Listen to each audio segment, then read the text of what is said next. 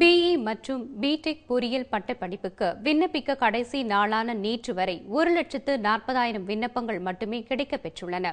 இவர்களுக்கான கவுன்சிலிங் அடுத்த மாதம் 21ஆம் தேதி தொடங்குகிறது. தமிழகம் முழுவதும் அண்ணா பல்கலைக்கழகத்தின் கீழ் இயங்கும் பொறியியல் கல்லூரிகளில் மாணவர் சேர்க்கைக்கான விண்ணப்ப விநியோகம் முடிவடைந்துள்ளது. பூர்த்தி செய்யப்பட்ட விண்ணப்பங்களை சமர்ப்பிக்க கடைசி நாளான நேற்று வரை மொத்தம் 2,38,000 பேர் விண்ணப்பங்கள் பெற்று சென்றுள்ளனர். இவர்களுக்கான ரேண்டம் எண் வரும் 5ஆம் தேதியும் ரேங்க் பட்டியல் வரும் 12ஆம் தேதியும் வழங்கப்படுகிறது.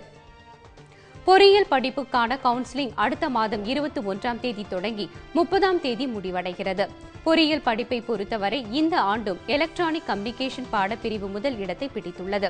மெக்கானிக்கல் பிரிவு புதிதாக 2வது இடத்தை மாணவர்கள் மனதில் இடம் பிடித்துள்ளது.